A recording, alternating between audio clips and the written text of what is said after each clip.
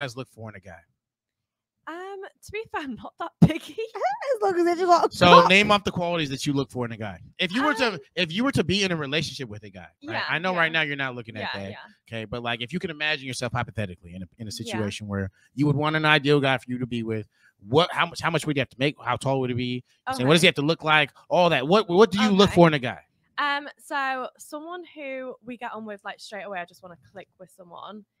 And also just that's about it for me. As long as you just want to initially click with somebody. Yeah. But apparently you click with everybody because you say you just be running around serial fucking niggas. No, I can fuck a lot of guys that I don't even get on with that well.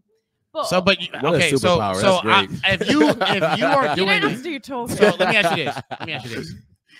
Would you say that women are, when they have sex with men, okay, it's when women have sex, it's more of a bonding experience, correct? Not for me. It's more of not for you, clearly not for you.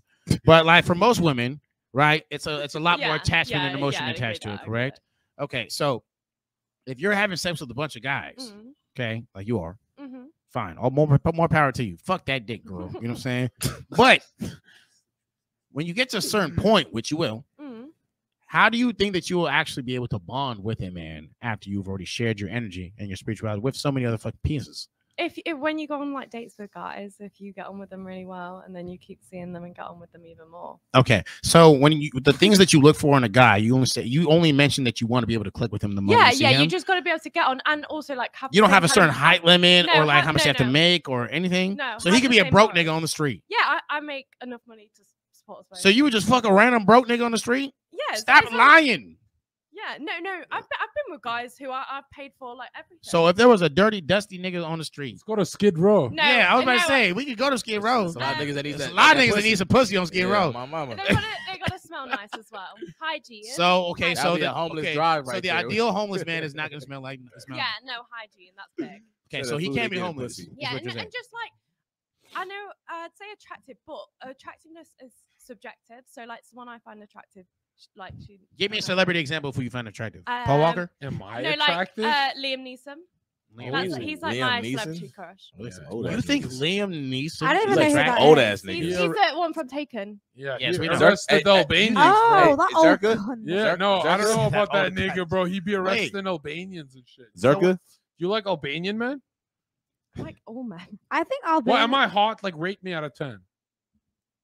I'd give you like a 9 or a 10. Yeah, suck some dick, bitch.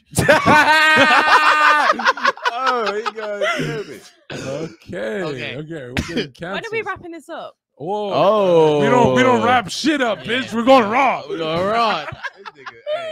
No. We going crazy. McQueen's the only one fucking.